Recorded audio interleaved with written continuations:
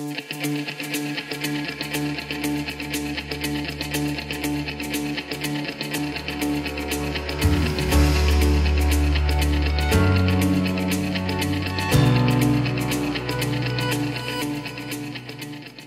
morning, everybody, and welcome to the seventh webinar in our series to Get in Shape. This is a series that we've designed to help financial advisors get your businesses ready for the new regime. My name is Mark Milicevic. I lead the Advisor Transition Working Group at the FSC, and it is my pleasure to welcome back to this series David Greenslade from Strategy, and to welcome to the series Russell Hutchinson of Chatswood Consulting. Both of these people will be known, I'm sure, to everybody on this call because they've been in the industry helping advisors for a long time. So it's an absolute pleasure to have such experts in with us today. Before I get them started, I just want to remind you about the sessions that we've had so far in this series. And you can watch any that you've missed or rewatch any that you have seen on the FSC's YouTube channel. So if you go to getinshape.nz, you will find links to the previous videos. Our first one was on licensing and structuring your business for a transitional and full license. Our second one was around the obligations for your financial advice provider and financial advisors on day one of the new regime. Our third one was around preparing contracts. So having contracts with between financial advice providers, authorized bodies, financial advisors, and so forth. The fourth one was to remind you to comply with the Financial Advisors Act until the 15th of March 2021, because that law continues to be in force. The fifth one was where we welcomed Angus Dale-Jones, John Boddicker, Derek Grantham, and Sharon Corbett from the FMA, the Ministry, and the Code Working Group to talk us through what was happening and to update us on all the latest information. And then our sixth webinar, which was the previous one, was an opportunity to redesign your advice process. So in the last webinar, we asked you to challenge the way that you give your advice now, review it in terms of the new obligations, the code of conduct that is going to come in force, and take the opportunity to really reflect on how you give advice and how you will meet the requirements going forward.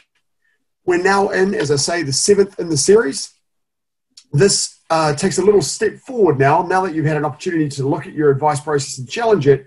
If you get a really strong, slick process in the way that you do things in your business, both in your advice and the way you run your business generally, it then can be time to evaluate the technology you use in your business to make it more effective. And so this webinar is about selecting technology and identifying technology that can help you run your business to be more effective. And remember, of course, as we go through this webinar, you can type questions into Q&A. I'll be monitoring the Q&A for Russell and David, so I'll pass on questions as they come through so that they can focus on what they're talking about. So please engage. We'd love to hear questions from you so that we can make this as useful as we can for you. And without any further ado, I'll hand it over to David. Thank you, David. Great, thanks, Mark, and welcome everyone to this seminar today.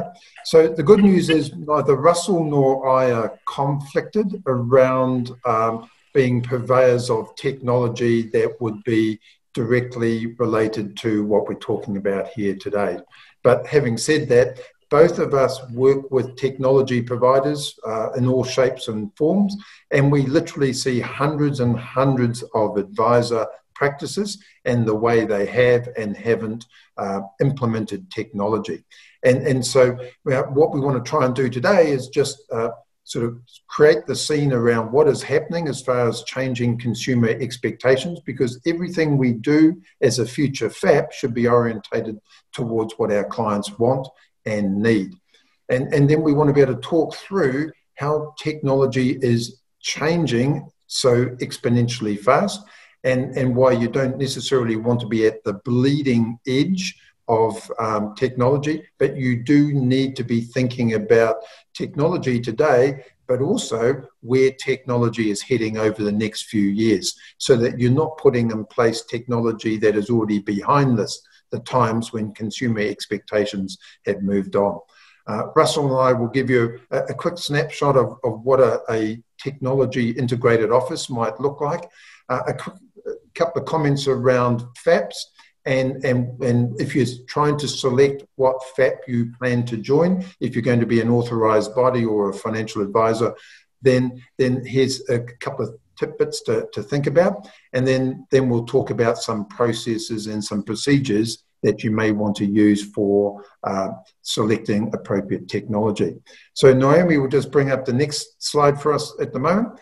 And what we just want to talk about here is where our clients' mindset has now moved to. Now, this mindset had started to change well before COVID and any form of lockdown came. So the things we're talking about, what clients wanted, were quite evident probably 18, 24 months ago. But it's all around speed of delivery. They want stuff that is nice and simple and easy to understand. And it needs to be customized for them. So they don't want the same old stuff rehashed. They don't want e-signs. They don't want stuff that's coming out to them that is generic and is not specific to their particular needs. So everything needs to be formatted, relevant, and made directly applicable to what they need. Also, different clients have different learning styles and comprehension techniques. And so you need to, as part of your data collection, is identify what type of technology or what type of advice process they prefer the best.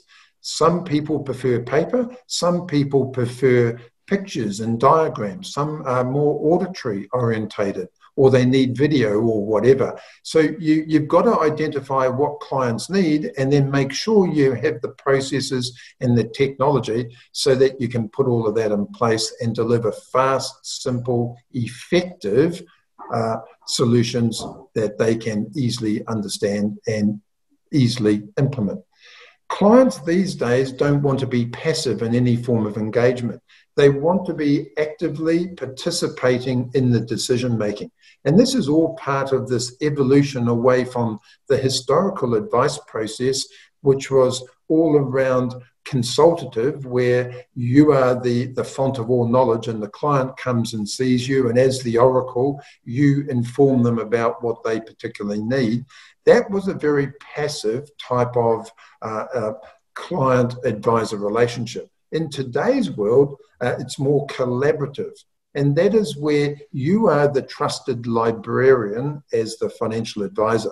They come to you because you have access to more tools and more information than what they would necessarily have access to. And then you guide them through a discovery process to help them achieve the right outcome. And then you've got to be able to wrap all of this together and go, is this value for money? Remembering that value for money doesn't mean cheap. It means, does the client perceive that whatever time and whatever financial resources they've committed, have they got the value out of it, and has it met their expectations and their needs? And then, Russell, is anything you want to add to what they want before you then cover off what they don't want? No, I think I'll just talk about some of the things that they're about, sort of what they don't want to encounter in it. And it's, I think, David's made some excellent points there. And it's what we've got is a rapidly changing situation with our customers, which is that a few years ago, perhaps it was enough to simply participate in what was then Web 2.0 and so we tended to have things like a business website and some basic connections and business card holders type stuff on common platforms. But now what we've got is we've got another generation of customers coming through, and we've got people who are being dragged online by the current COVID crisis. And their experience is a very contemporary one. So, some of these customers are not even really engaged around email at all. It's all around messaging services. Yeah. So they are living on current platforms. So, for example, New Zealand has one of the highest usage rates of Facebook in the world. And so an awful lot of our customers are spending an awful lot of their time online, seeing it through, if you like, the prism of an existing platform like Facebook. And so, can we connect and engage with them in that context? If you are not familiar with a mail paradigm and you're more familiar with a messaging paradigm, you don't think in terms of attachments that you open. You think in terms of links that you can click to access content, which might take you, for example, to a client portal and so on. So they don't want to be taken out of their zone of familiarity, which might be different to the one that you're used to. They also don't want to have to install new software or new applications. They don't want to have lots and lots of bumps or sort of crunch over the points and feel those points of resistance as they move into whatever your digital experience is going to be for them.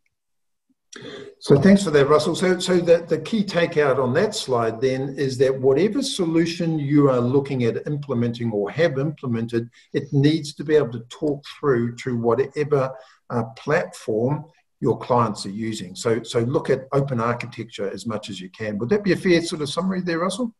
I think so, yeah, that's right. And to engage with the customer where they are is the most important thing. Great. So Naomi, next slide, please. Okay, so when we're looking at technology, it's moving faster than most of us probably comprehend. And just yesterday, there was a survey that was published in the States, and it surveyed several hundred advisor businesses in the US and Canada. And what it identified there is that with the lockdown that is going on over there, 77% of US businesses, this is financial advisory businesses, have had a 20% or larger impact on their bottom line revenue purely as a result of not having the right technology available at the right time to meet rapidly changing customer expectations around delivery. And so what we have to be doing as financial advisors is be thinking about not only today, but where things are moving into as far as the future is concerned. So whatever solution you have today or have in the future, what you're going to find is technology is faster, cheaper, and easier to use. So if you looked at solution A 3 years ago and it was prohibitive, but it was ideal, then perhaps you may need to go back and readdress solution A today and see how much cheaper it is today and what enhancements it also has. But also think about where that technology is going. You don't want to go for a legacy system that hasn't got plans in place to rapidly evolve onto a new platform or to be more open and so on and so forth. If you're looking at technology that is so complex that you need manuals, then you're probably looking at the wrong software solution. Most software these days is pretty intuitive. The other big issue that we have, and I'll get Russell to chime in on this in 2 ticks, is many of us in our businesses have an in-house server. Now, that server may have done us proud for a number of years, and it's fast, efficient, and low cost. But many of those servers are coming to the end of their economic life. And now what we have with cybersecurity and with holding more client data than ever before, those servers may not be the safest way to store our client information. So now is the time, if you haven't already considered it, to be thinking about, do I now move all of my client data into the cloud so that I can access it remotely? Or do I have a mixture of cloud and in-house server?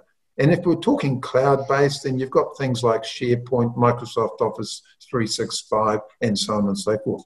What are your thoughts and views and what you've seen out there, Russell?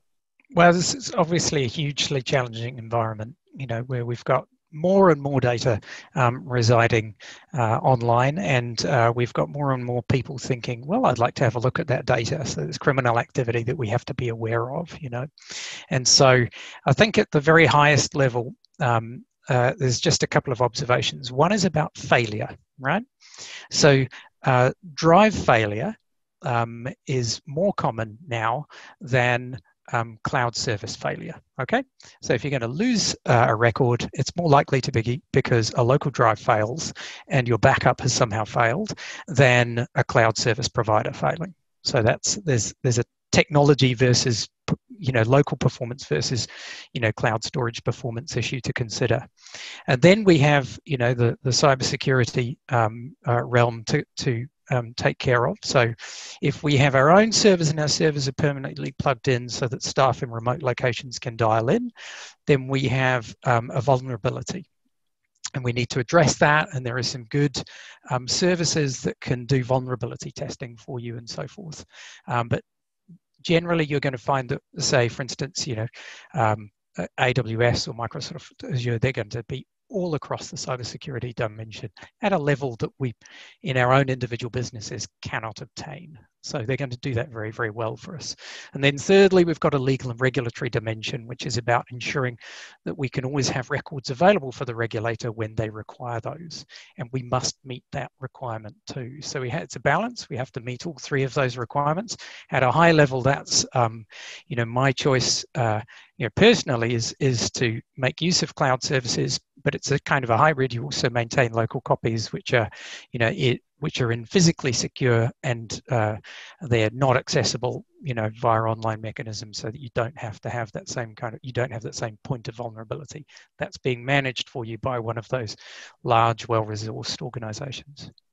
Great, thanks for that. So video meetings, and it's really good to see that the advisor industry has embraced this. But whatever technology you look at adopting or have recently adopted, make sure it's easy for you to be able to integrate whatever video methodology, be it Zoom, Teams, Google Hangout. Make sure that can integrate into your CRM or into whatever system you're using. So that way then, if you decide to give advice via, say, Zoom, like we're talking about now, you can record that. And then in many instances, you actually don't need to have a written statement of advice, because it doesn't say in the new regime that all advice has to be in writing. So it could be a video recording or an audio recording. But increasingly what we're seeing in some businesses, they just haven't yet adopted any form of video integration. There's one particular business we're dealing with. It's got 16 advisors. In the entire business, there is only one PC or one computer screen or one laptop that actually has a camera. So if anyone wants to do any form of videoing, this is out of 16 advisors, they have to go to one device to do that. And that's terrible. And that just doesn't even link through into any mechanism to be able to save it. And so, those sorts of businesses need to evolve, particularly the business I'm talking about. It's into very complex type of advice, and that's what lends itself beautifully to video. So, Russell, how are you seeing advisors, particularly on the life side, using video? It's been an amazing difference between those that were using video before lockdown, say, and those that weren't. And so there are really sort of three groups to think of. There are those that were using video extensively before. They've adjusted really, really well, and so it's really exciting what they've been able to do, even with purely standard kit, right? So if you've got, as David was saying, camera, audio, the basic kit, then you can take your business online using purely standard, services, even if they're not integrated right now. So, and then you've got people who, during the last couple of months have made that transition slowly, and they've tended to find that it's been an easier transition than they would have expected. And this is one of the great things, dare I say it, about what's going on around the world, is that compelling event has forced a lot of customers to work in this way, which now means it's no longer an issue for you to say, let's make a Zoom meeting. It's a great opportunity. And then last of all, there's a few groups of people who are still really worried about taking their business into, using video. And I want to talk about video content too, but into, say, using, video conferencing, and they're still hanging back from that. And unfortunately, that's a major limiting factor. And of course, it's not just video conferencing. I was speaking with a large mortgage advice business about a month ago, and every single one of their people is kitted up to provide, to do video conferencing with customers, but also most of their people are now so used to that, they're used to explaining what they do online, that they constantly produce a stream of short video segments, which they have on their YouTube channel, they have available on their company website. They leave a long trail of breadcrumbs in the online world, this is how we work, and customers find them that way. And it's really exciting to be able to reach new customers in that way.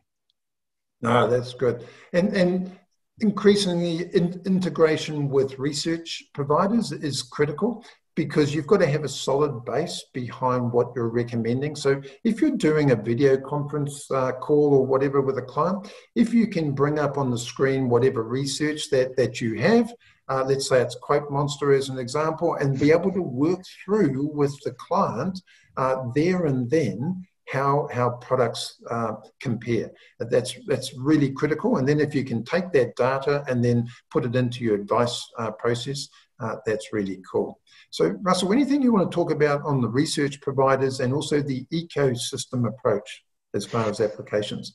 I do appreciate you mentioning the magic word Quote Monster there. So yeah, so it's part of the statement earlier that we're not conflicted. Of course, I do have an interest in Quote Monster, but most of this ecosystem of stuff that we're talking about, I don't have any particular axe to grind, which is really, really cool.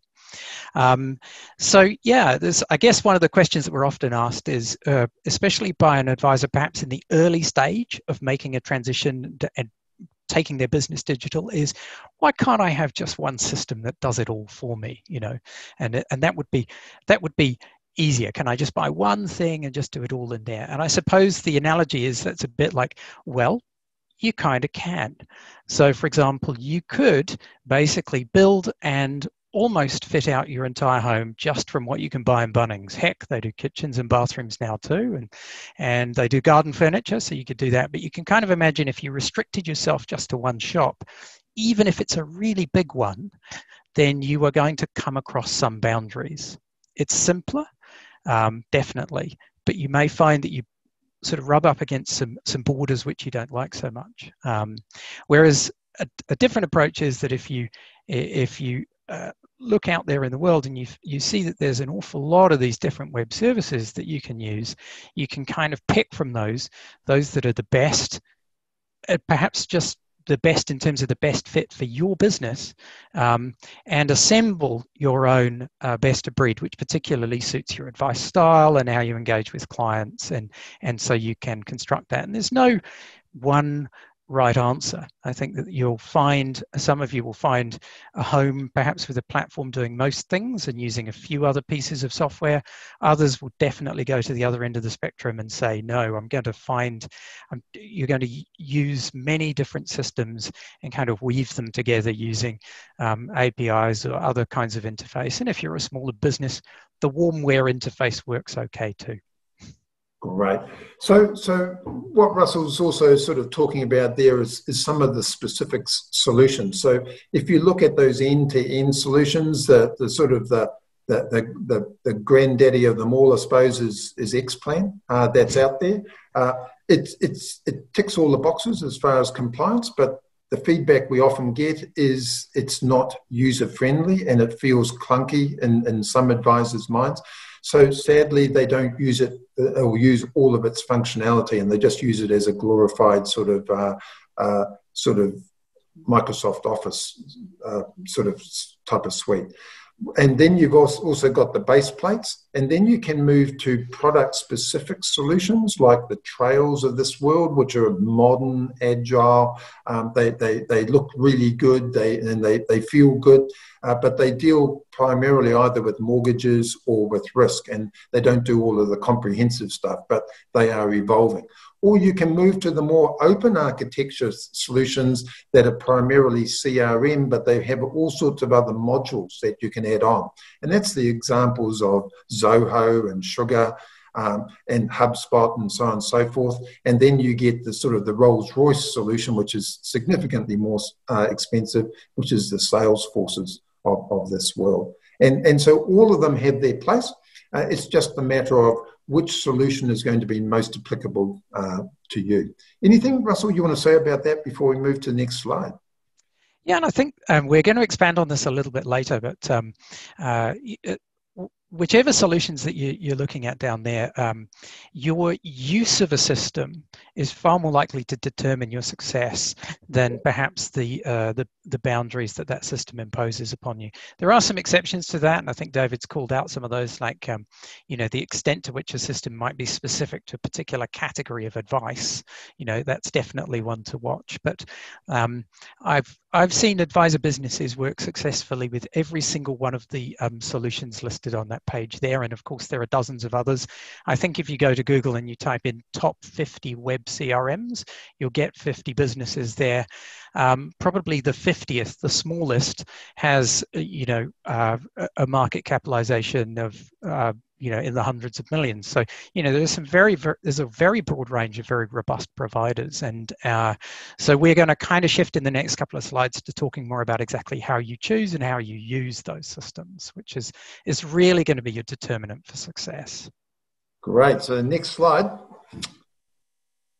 Okay, so if we're looking at a technology integrated office, then the slide after this will give you an example of that. Then what it needs to do is be absolutely client focused, so that what's happening is all the various parts of the technology come together to provide an exponentially better client experience. And a byproduct of that is obviously improved efficiency, lower cost, and so on and so forth. The integrated office needs to be both front and back office. And by that, we mean it's got to be great when it's interacting with the client, but the real benefit from a process perspective is how it feeds through to product providers, how it feeds through into research, how it feeds through into compliance. So that way then everything integrates together. It needs to be fast and it needs to be seamless in everything it does. And then it also, increasingly, we're seeing this advent of client portals. So one of the weak points from a digital interface perspective is emails, where the fancier you make your statements of advice and other forms of advice documents, then the bigger the files become and the harder they are to move backwards and forwards via email. So increasingly, particularly in the States, people have got client portals, which in other words is akin to a Dropbox on steroids and so on and so forth. But at the top end, people are customizing them. They're making them really attractive and easy to interface with. They have all the client planning tools sitting in it, and all the client documents sit within the client portal. And as the client adds or updates their data in the client portal, or as the advisor does the same thing, it pings notifications out to the advisor and the client. And that way then all of the communication is done in the cloud, nice and secure, and you haven't got this ping pong of emails that are going backwards and forwards. So from a cyber security perspective, it's a lot stronger. And then obviously we've talked about the collaborative versus the traditional advice process. So Naomi, can you just sort of bring up this next slide? But you'll see there, it may look very busy, so we won't spend a whole heap of time on this now, but we encourage you to go and look at it after this seminar, once these slides are up on the FSC hub. But you'll see there we've got a client focus where you'll have your digital meeting rooms, video conferencing, you may have a client portal or whatever. You'll have your database in whatever shape or form it happens to be. That may be one of those providers we've just recently talked about. And that will be CRM. Notice we've got some business intelligence sitting in there as well. You could have a whole lot of dashboards that you build automatically within your CRM. It will include your document management and commissions and all of that. And then you've got your business support out to one side, where you've got your research providers, you've got your training, be it a radar, like an online CPD or whatever the case happens to be. But that's what we're talking about here, is it brings everything together so that the advisor can focus purely on the client, and then the business just flows out from that. So Russell, anything briefly you want to talk about in that slide? Nice. I want to just briefly talk about this concept of client portals and how that relates in a low engagement or a low involvement type of product, as we know perhaps life insurance is. So if I have a portfolio of investments and I'm working with my advisor, research tells us that once the size of that portfolio exceeds about what I would spend on a car or on a new kitchen, then I become much more engaged, and I'm going to be interested in looking at the information around that much more frequently. And so I've got a high level of engagement. Over in our world, in terms of life and health insurance, we tend to find that customers are much less engaged. They will interact with us much less frequently than they will on their investment portfolio. And so that presents us some challenges in terms of achieving the same levels of interaction in digital as, say, an investment advisor might get with larger clients. So there's a couple of ways to go with this. And one is to recognize that we're a low involvement category, lean into that, so to speak, in which case you find that clients tend to forget specific passwords. They find it difficult because their frequency of interaction is lower, so they're not as engaged in that kind of and they find it harder to use client portals in the same sense, okay? And so we have to be present on platforms where they are, have different methods to easily authenticate them so that they can access their cover information when they need it, which quite often is when they're ready to make a claim. So then they're stressed and they're worried about it and they're looking for information and it's a bit difficult for them. But there are ways to do that, and partly that's about being present wherever they are. So that's being present in their LinkedIn, in their Facebook, in their phone, in their, and having some good systems like that, having a wee app in their phone which connects directly to us and things, which help us to identify them. On the other side of the coin, you've got some insurers who are leaning heavily in a different direction, and they're trying to boost the engagement with the client so that the client is going to seek out that and engage with that client portal more, much more than they would otherwise. And this is usually through tools like, health-related applications. So I can track, I can link my wearable devices to it, and I'm going to get a lot more engagement that way. And if there are ways for you to connect with that trend, then that's going to be really powerful for you in terms of building that engagement. A little bit more complicated from a systems perspective, but really worth it perhaps in the long run. Great, thanks very much. So Naomi, next slide, please. Okay, so just briefly on advice documents, remembering that advice documents don't have to be in writing. They could be video, they could be audio. If you go to the extreme, it could be whatever you've put up on a series of whiteboards. You could video that with a phone and then send that to the client, but it just needs to meet the basic premises that are contained within the Code of Professional Conduct for Financial Advice Services, which is the new code that comes in on the 15th of March next year. So, but increasingly we're seeing digital delivery. Everything is around nice, simple, clear, concise, and effective. That aids understanding.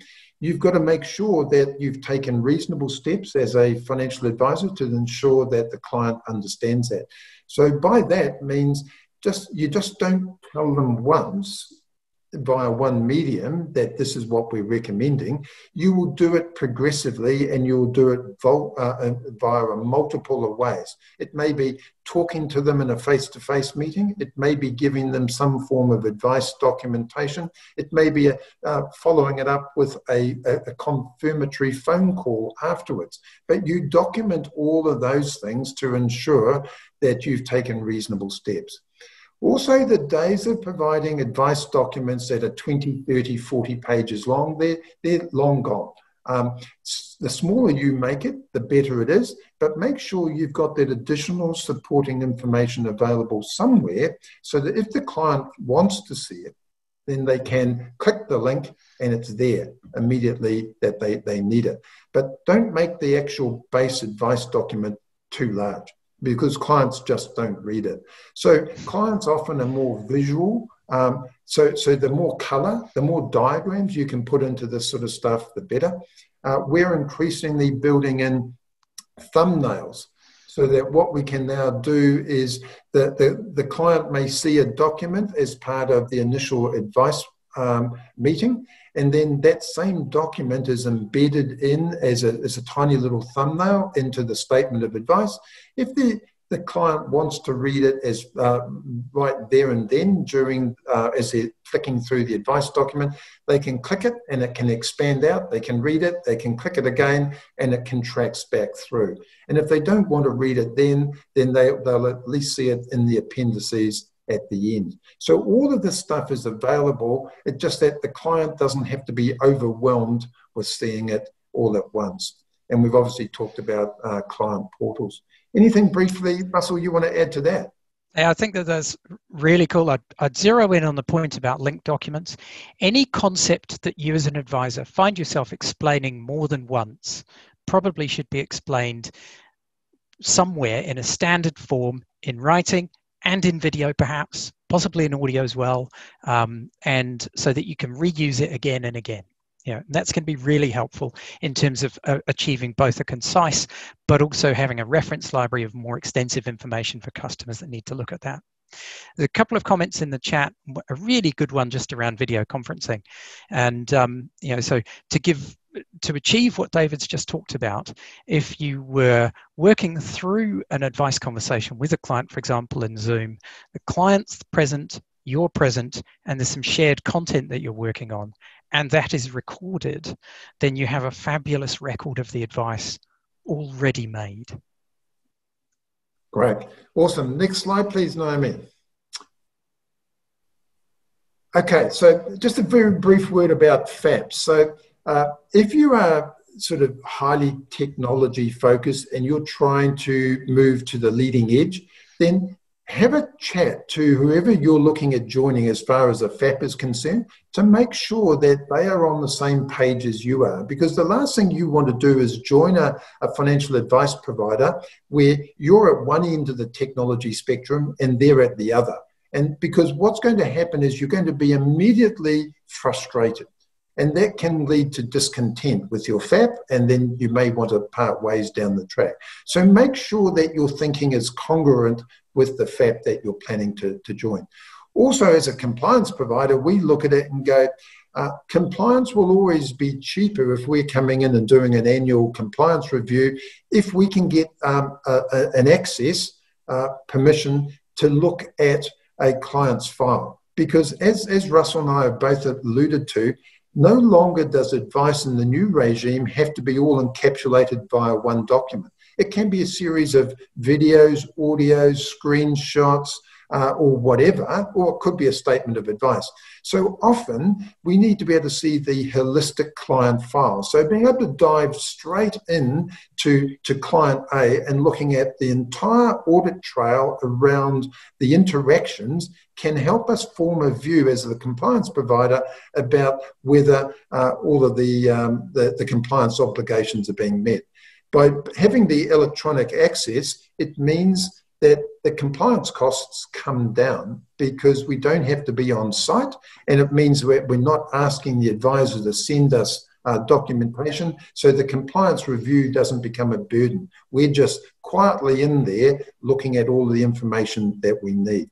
Also, technology is so powerful and so pervasive that in many instances, it can control the way that you deliver your business. So if you join a FAP and you're using that FAP's technology and all of your client information is stored within that FAP, then if you decide that you want to leave, it becomes that much more difficult to dislocate yourself from that FAP. And that's why it's so important that you make sure you make the right decision on day one about which FAP you're going to join.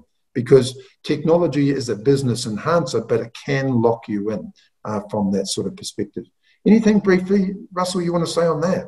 Look, the essence of anybody being able to use your data to assist in compliance is going to be the quality of the data. So whether that's a different FAP or a compliance officer consulting and looking at your business, or if it's you as a manager employing other financial advisors, the big challenge is data quality. And we're going to talk a little bit more about that on the next page. So I'll leave that. Great. So Naomi, please. So this is your baby here, Russell. You go for it. Oh, cool. So we got a couple of things going on here, and I suppose sometimes we start from the point of view of over here in the production paradigm that we say, well, like I'm going to look for a system that's going to enable me to do something for me, maybe save me time producing SOAs, or maybe save me time in my annual review process with clients. And that's great. that's a reasonable basis for choosing a system. And sometimes we start from this position here of a technology paradigm where we say, I kind of just know there's something to this internet thing. It's been going on a little while now. I think I'd better go and choose a technology system to help me take advantage of this trend. So we're kind of really thinking about the technology.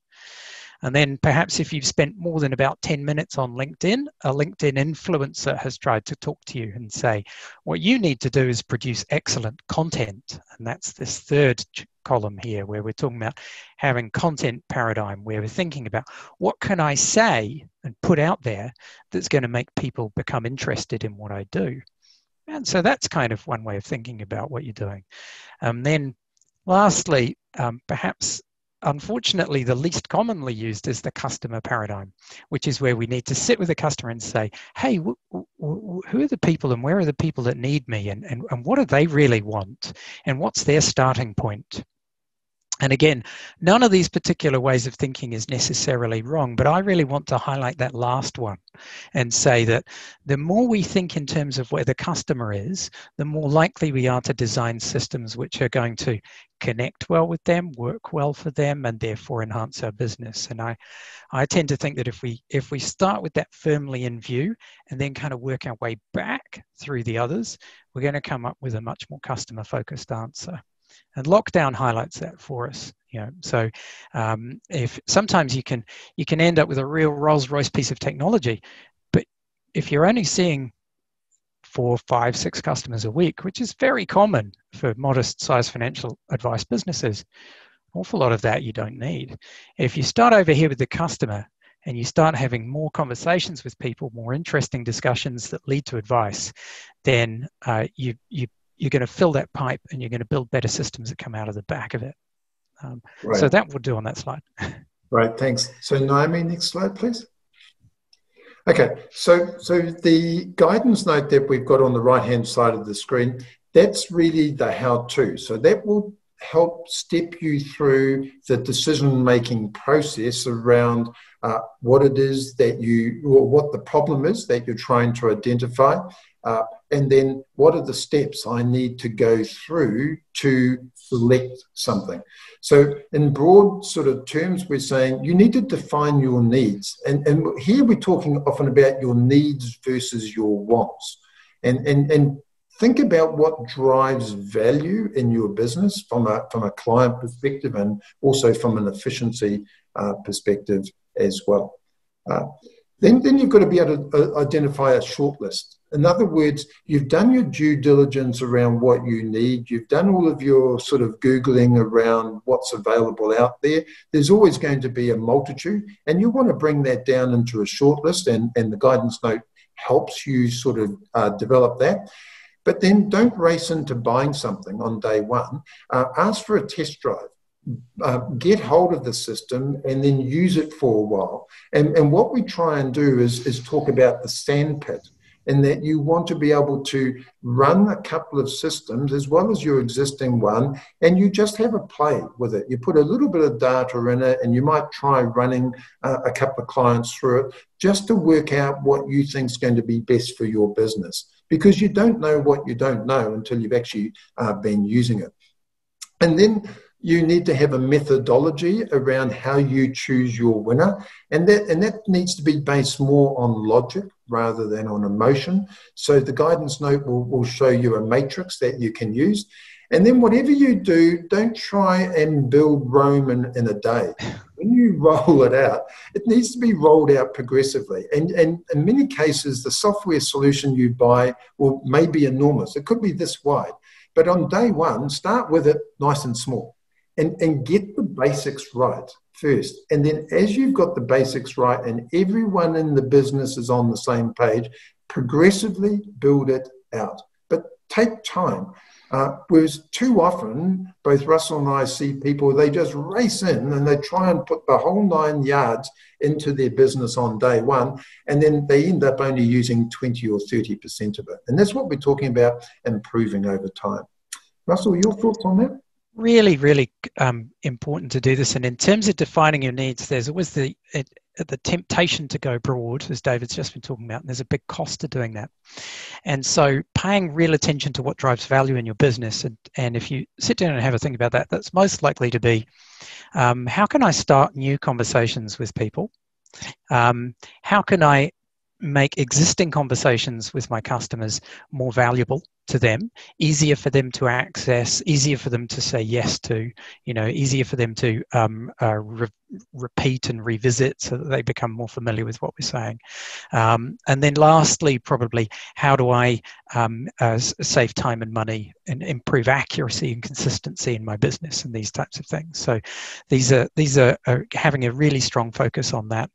And then quite often, once you look at what you're doing really critically, don't get led astray by all of the bells and whistles that might be offered by lots of providers, but examine your use of current systems. You probably find that quite often you can go a long way improving what you do with what you have. And sometimes running a good project around that, a consistent project for a period of time, can take you a long way forward to understanding your needs so that you know what you're going to get next before you leave that.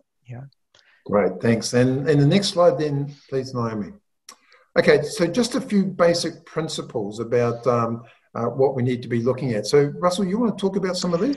I really want to talk about data strategy, and this is so important. We've looked quite a lot at advisor records, and there's 3 layers to this. So briefly, there's what you see in your CRM, and then there's maybe a scanned document that you might be able to access behind that, and then there's possibly a paper document that was scanned and that now lives in a box somewhere, right? Now, ideally, to achieve some of the gains that David's been talking about in terms of compliance, you need to have confidence in what's in the CRM.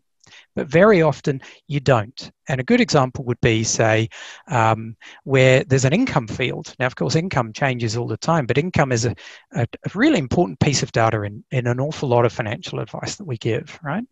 But some client records, there will be an income amount in the field there which is very out of date, and sometimes there won't be an income field in there. Is that because they earn nothing or because it wasn't filled in, right?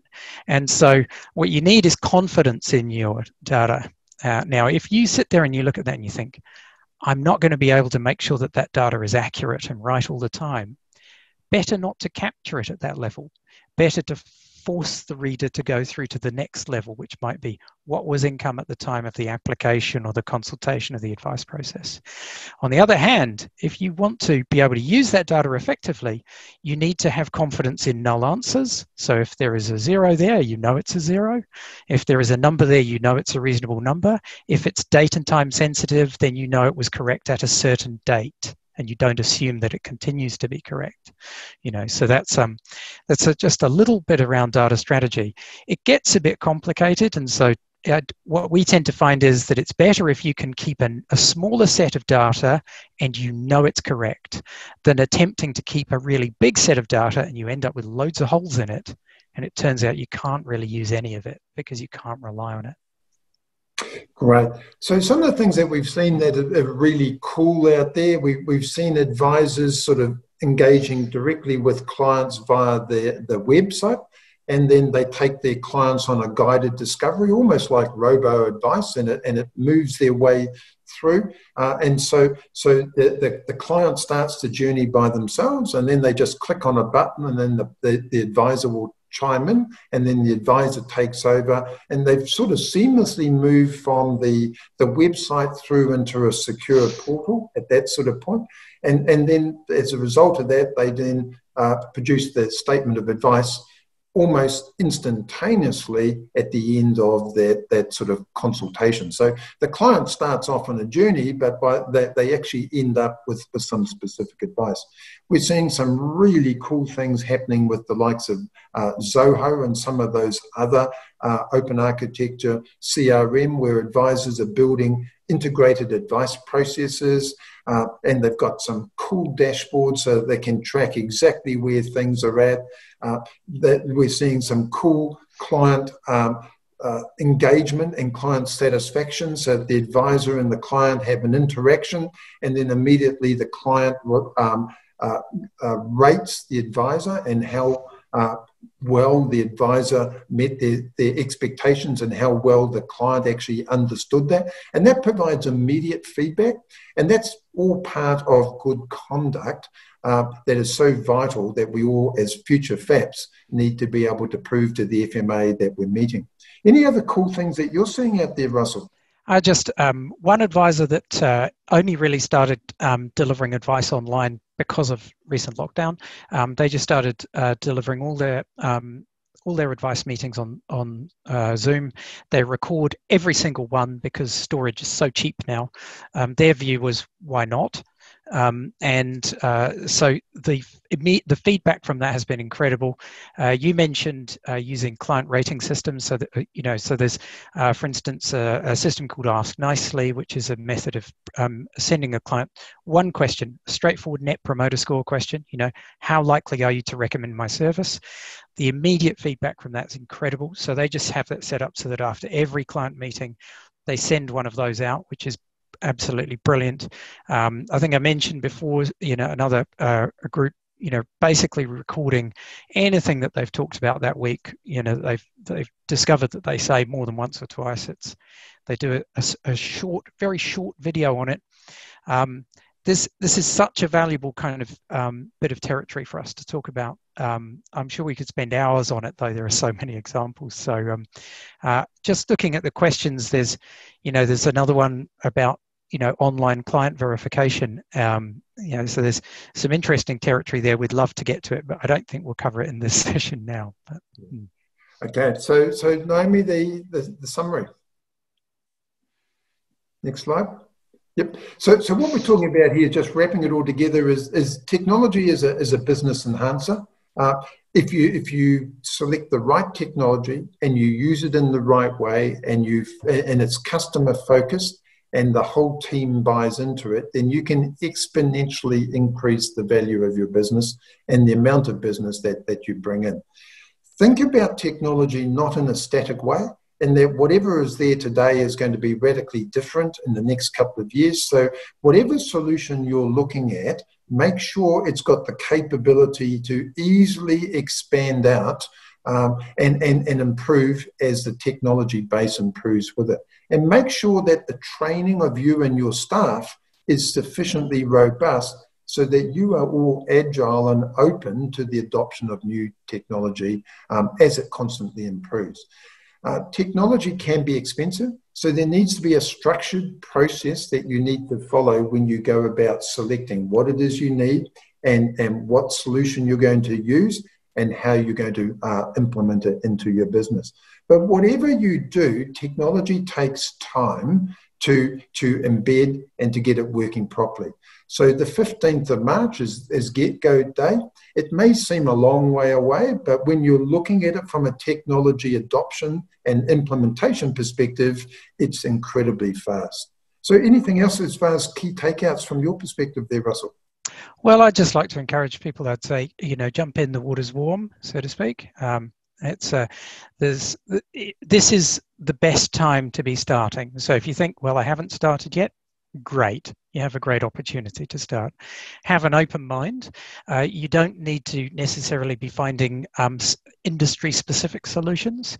A lot of fantastic solutions are available. Good web-based solutions are available for you to weave together a system which is going to work in exactly the way that you do. We haven't spent too much time talking about compliance, but the record-keeping requirement is absolutely central to that. And taking your business into digital is going to be a great way for you to achieve that and move forward with confidence. Great. So just sort of wrapping up, what's our next steps? Where do we need to go to from here as far as our homework is concerned? Well, the guidance note is up on the FSC website. So you can click the link that is here that will be on the site. So that will take you through some logical decision-making processes. Talk to those who have the innovative solutions. They're all good, and it's just a matter of making sure you just don't get mesmerized by one versus the other. Go back to the base reasons why you're selecting this stuff, and then obviously tread carefully, because you're spending money. It's going to change the way you operate. So make sure you make the right decisions for the right reasons, because a lot of the people you're talking to or you may get advice from have a whole heap of vested interests. So just be careful from that sort of perspective. And so thanks very much. And we'll pass back to Mark to wrap it all up. Okay, gentlemen, thank you very much for your time. I think there's some really valuable content in there. We didn't get into, of course, the various type of software that are out there and the ins and outs of those software, because there's only so much you can do in 45 minutes. And there's a wealth of opportunities out there for what's available. And it can seem quite daunting. And I'd suggest that one of the best things that you can do to get an idea of what's out there and what can be done is to talk to other financial advisors. Because financial advisors are already, as some of the examples you've seen today, are out there doing great things, and you'll be doing things that some of your colleagues don't know about, and your colleagues will be doing things that you don't know about, and sharing those ideas can be a really, really good source of what's available out there. The document that David mentioned there from Strategy is thanks to Strategy, kindly up on the FSC website and getinshape.nz, so you can find that, and I highly recommend looking through that, because it'll, for example, in your due diligence, it's got a lovely checklist of the sorts of things you want to do when you're evaluating a piece of software. So really, really strong, valuable document, and highly recommend you get into that. Thank you very much for attending this webinar. A huge thank you to Russell and David for their involvement in this seminar, and you'll see them in future webinars as well. The next webinar is going to be in 2 weeks' time on the 4th of September. We've got a number of exciting topics lined up, and there'll be an invitation that comes out soon. The sorts of topics we've got lined up, we'll have a session on disclosure and disclosure statements in the new regime. We'll have something about your business policies and things once we know a little bit about what the licensing requirements are. We'll talk a bit about financial planning and management of finances in your business, compliance framework and compliance assurance program, the compliance officer and their role, risk management, governance, directors' duties. So there's a whole lot of fantastic topics we've got lined up over the next few webinars to really help you get to grips with this new regime. Once more, a huge thank you to our presenters, to Russell and David, and thank you very much for attending. Please spread the word. Look at the historical webinars that we've got available on this. We're also in the process of getting CPD credits for these seminars. Again, thank you to Strategy and to David for their involvement in that. So those of you who are AFAs that have current CPD requirements, these can help you to achieve those as well. And continue to challenge your business, the way that you do things, and look for those opportunities to get bigger and better over the next few years, and look at this regulation change as an opportunity to do great things in your business. Thank you all very much. I'll look forward to seeing you in 2 weeks.